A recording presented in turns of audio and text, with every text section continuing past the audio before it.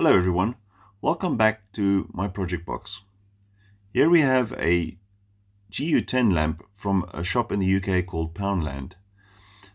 It looks like an ordinary GU10 lamp, except this one's a bit special. It's a RGB Smart bulb that's Wi-Fi controlled.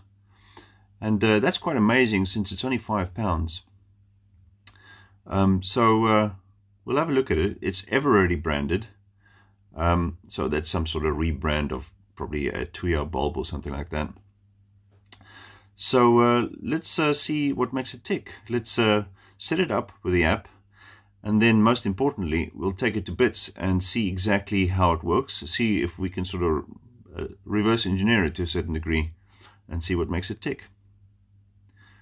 Let's go. The Eveready Smart bulb from Poundland. And I think it's a tuya based smart bulb. Unlike Poundland's previous smart bulbs that they sold, this particular one is warm white and cold white and full RGB, so it could do all the colors of the rainbow as well. And since it's a tuya based smart bulb, I think we should just use the tuya app instead of the Eveready app, which is probably just a rebrand of the tuya app anyway. So let's just install the tuya app on the phone and then see how this thing works. See if we can get it to connect to the Wi-Fi. Now, I don't have a decent GU10 fitting, so I'll have to use an adapter. So I can use one of these GU10 adapters, and I've got this improvised screw base, so I'll just put those two together. And then our GU10 bulb should be able to fit neatly in there. And that should be good enough for our demonstrations. There we go. So all that's left to do now is open the app, and we will now attempt to connect this to the Wi-Fi network. So we go add device, and then we choose lighting. And then light source Wi-Fi, and then we put in our username and password, and we have to connect to the 2.4 gigahertz Wi-Fi network, so you can't connect to the 5 gigahertz Wi-Fi network. And then click next, and now you have to turn the bulb on to see if it's going to go into blinking mode. So we turn it on. Hopefully it goes into blinking mode, and it does. Great stuff. And then we confirm it's blinking, and then hit the blinking button, and we just wait to see if it finds it, and it did. So that was rather simple. So we'll just leave the name as it is, and let's see what it can do. So it does the usual warm white and cold white settings, and of course brightness control as well.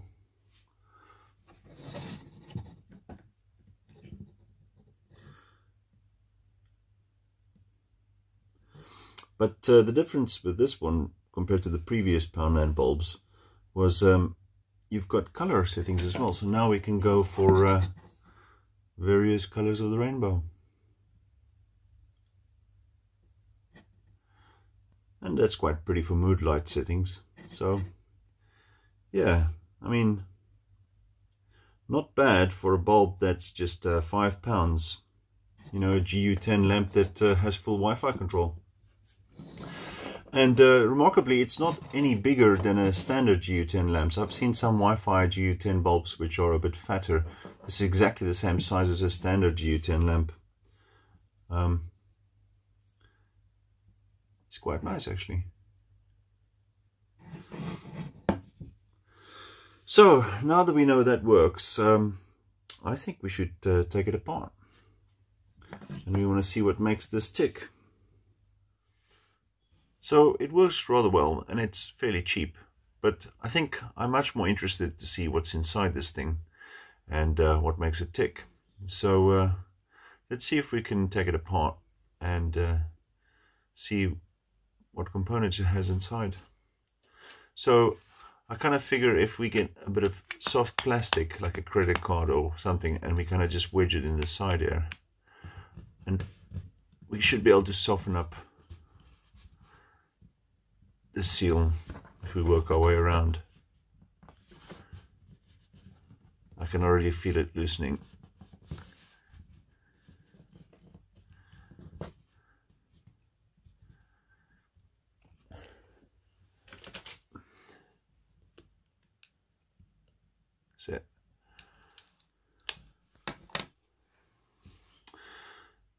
So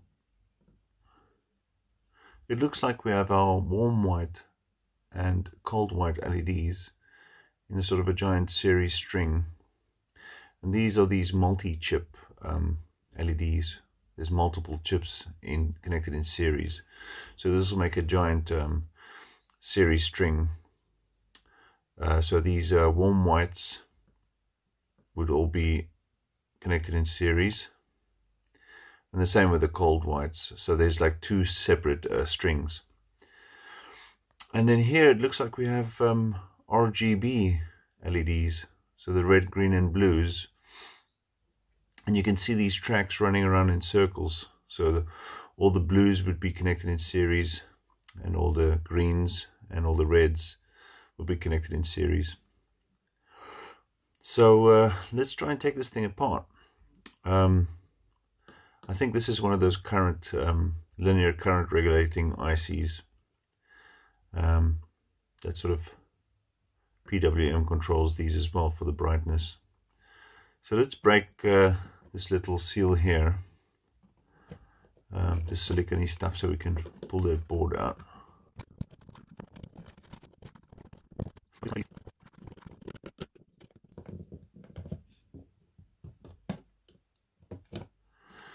I don't want to break this. Let's see if I can use this safety pin. The safety pin to get in. There's a little gap there somewhere. I think I might just be able to get underneath.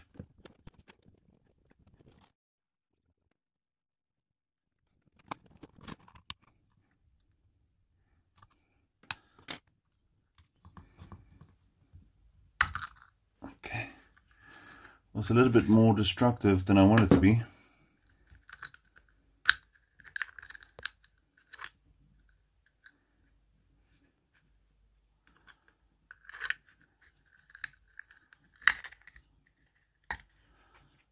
Right, so it looks like we're in. There's some heatsink gunk there. I can already see the Wi-Fi module over there.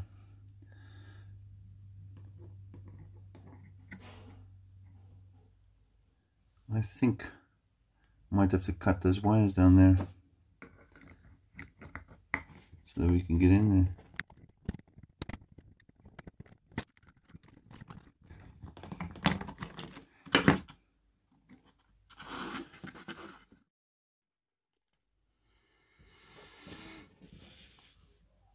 So let's put it back together so we can take a look at it.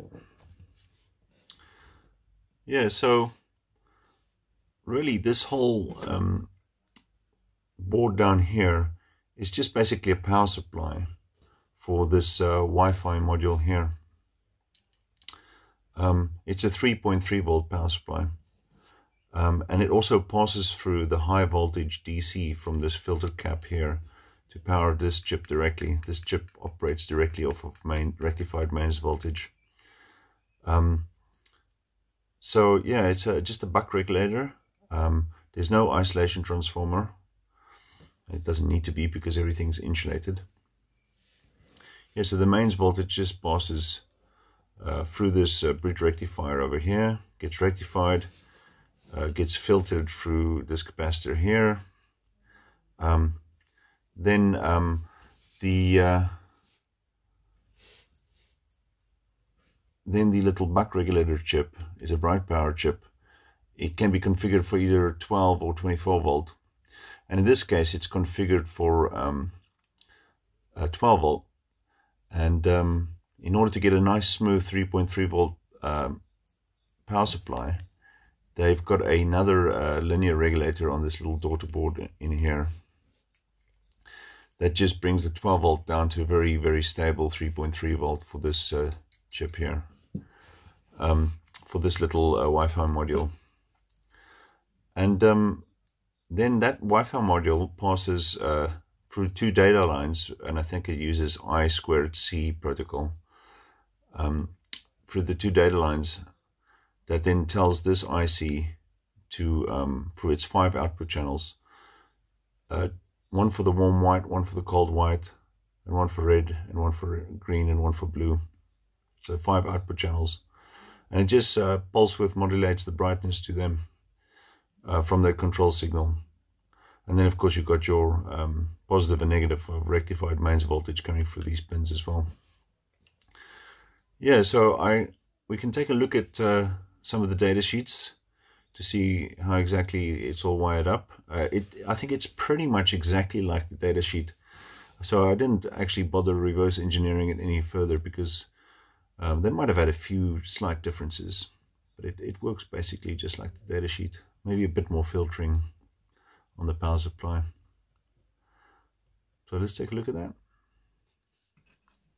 So here is the power supply example given by the datasheet for the BP2522 bright power chip. And it's very similar. They've maybe added a bit more filtering and of course added that secondary 3.3 volt linear regulator. This is set as a 12 volt power supply, and then it gets knocked down to 3.3 volt through that regulator. And this is the example circuit that the bright power datasheet gives for the BP5758. And it's very similar, basically the same thing that they used in the final driver board with the LEDs on it. But I thought it would be fun if I could attempt to mash up these two circuits so that they show how they work together and basically how it's completed on the final LED bulb, how it all works together. So let's have a go at mashing them up together. So the merger was completed successfully, and it's now much easier to read, I think.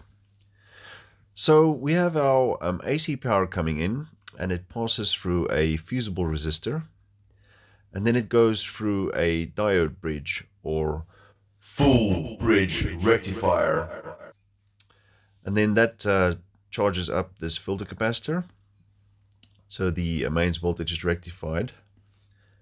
And then you have our switching regulator chip that then pulses this inductor here, and then you have the reservoir capacitor that charges up, and that's then smoothed out to a nice smooth 12 volt supply. The 12 volt supply is then fed into a good old-fashioned linear regulator. I don't know which type it is. The number, when I type it on the internet, it doesn't bring up anything online, but it looks like a traditional linear regulator, and that gets rid of any noise that sits on that 12 volt. So it gives you a very smooth 3.3 volt output to power our Wi-Fi module. Now the Wi-Fi module communicates with two data lines on I2C output that goes to the input pins on our LED driver IC. So the LED driver is powered directly from rectified mains voltage. So the bridge rectifier charges the filter capacitor, and that rectified main voltage is shared between the switching regulator, and also the LED driver gets it directly from that capacitor. So they share the same power bus. Now there are 5 high voltage output channels on the LED driver, and since it effectively takes the rectified mains voltage and sticks it straight onto a very long string of series connected LEDs, there are 5 of these strings. Obviously these for the warm white channel, the cold white channel, and the red and the green and the blue. And these LEDs operate at nearly mains voltage, so they're about 3 volts each forward voltage, so there's many of them connected in series. And I guess they're just below the peak rectified mains voltage, so that the current limiting that the driver chip needs to do is just regulating it up and down just below the tip of the sine wave to keep it constant. That way there's not too much heat generated. the LED driver can then adjust the brightness to the various LED channels by using pulse width modulation, or PWM, and that's just rapidly turning them on and off and varying the on and off times. Quite a fun feature that this light has is you can via the app, tuya app, do sound activation. So you can have disco mode.